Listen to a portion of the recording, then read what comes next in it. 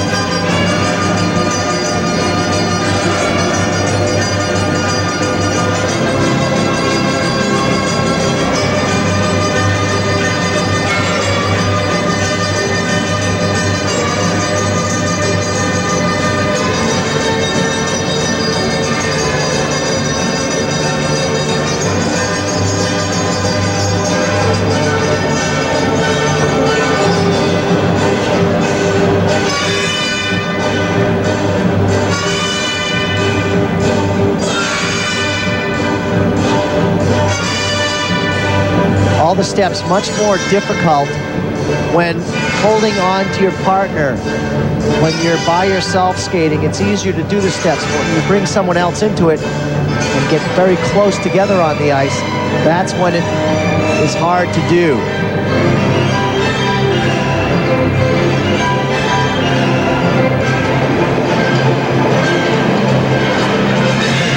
As we mentioned, Irina Romanova, Igor Yaroshenko train in Delaware with Natalia Linichuk and Adi Karpanasov. How unusual to have these three teams from the former Soviet Union dancing in the United States.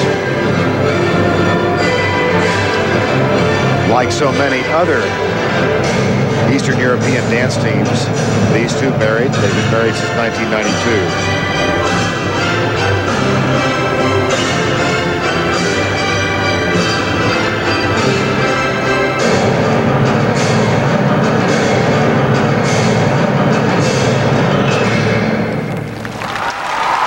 Well, that performance didn't get me as excited as some of the other free dances that I saw. In fact, I preferred Puncelet and Swallow.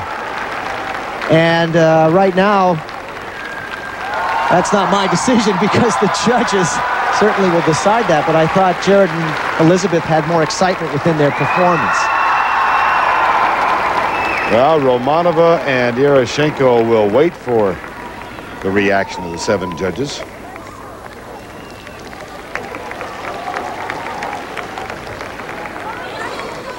And you can just see the steps, holding on to the partner, much harder than when by yourself, because more chance of a trip.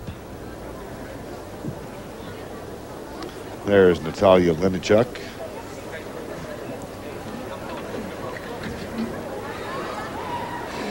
And the first set of marks.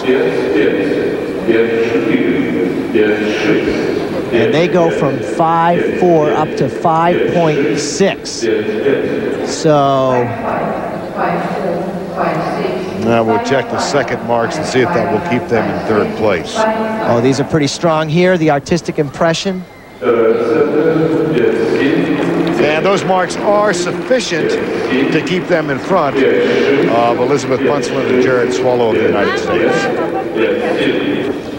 Oksana Grichuk and Yevgeny Platov get the first place ordinals from all 7 judges, and they win the championship of Centennial on ice. Krylova and Ovsyannikov finish second. Romanova and Yaroshenko are third. A nice showing for the American champions. Elizabeth Punceland and Jared Swallow, they wind up in fourth. And the rest of the list is completed here and the Centennial on ice in St. Petersburg. The champions, Yevgeny Platov, Oksana Grichuk, we'll chat with them both when we return right after this.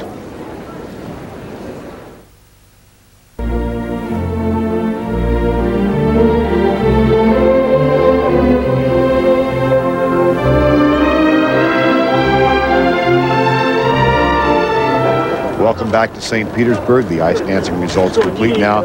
Grichuk and Platov win the championship. Krylova and Ovsyannikov finish second. Romanova and Yaroshenko win the bronze medal.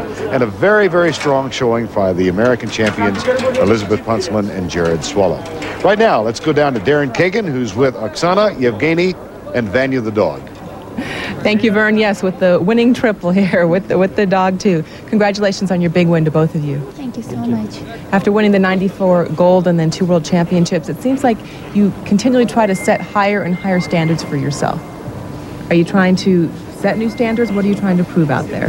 Yes, of course, we try to prove our technique and artistic impression and bring new style every year. How do you continue to challenge yourself? Challenge To even set the standards higher. You've reached so many fantastic goals already. How do you keep pushing yourself? I don't know. It's from inside, from my soul, and I don't know. It's hard to explain. Okay. You have 2 world championships already. World championships coming up again next month. You're looking forward to those in Canada. Of course, and gold. You want another gold? Oh yeah. It's why we continue our career in amateur. We have a saying in the United States, 3-peat. When you do something 3 times in a row, you're looking. Oh, nice. I didn't know. 3-peat. That would be nice. Now tell us about Vanya. Vanya is Russian or American dog? It's American Cocker Spaniel, but he is Russian. He's from Russia, but he was with me for a while in America. Okay, thanks to both of you and congratulations. Thank you so much.